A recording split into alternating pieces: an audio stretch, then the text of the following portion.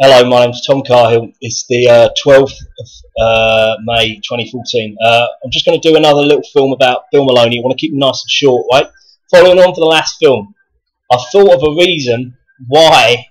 I actually missed a bit off, I should have said. I thought of a reason why maybe he hasn't made more films or done anything apart from just stand there and just sort of go, I don't want to swear, I mustn't swear, all the cops will have me, or some nonsense like this. Like, yeah, I don't know. Anyway, I thought of one reason why, and I've conveniently linked this into what I forgot about the last video.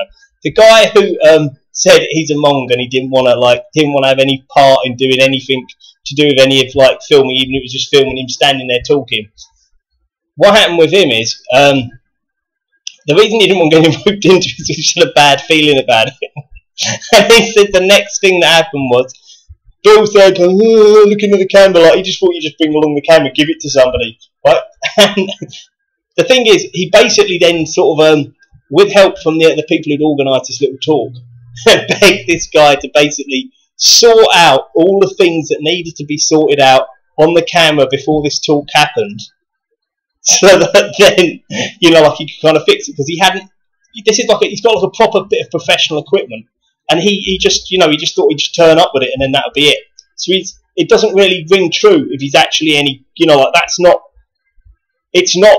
You know what I mean? You don't have professional equipment, just turn up, give it to someone, and then you'd know that there's a lot of messing around attached to it. Like, I mean, I don't know. I mean, I know what the correct term is, like pre-production, post-production. When you film a proper film, you spend a lot more time messing around with it afterwards than you do when you're actually taking it. That's the way it works. He had no understanding of this, obviously.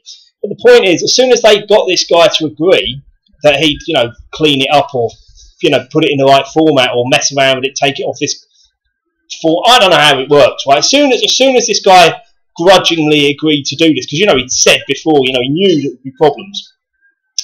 This Maloney just sort of went, he just went off in a kind of like ungracious kind of, yeah, my day's work is done sort of thing.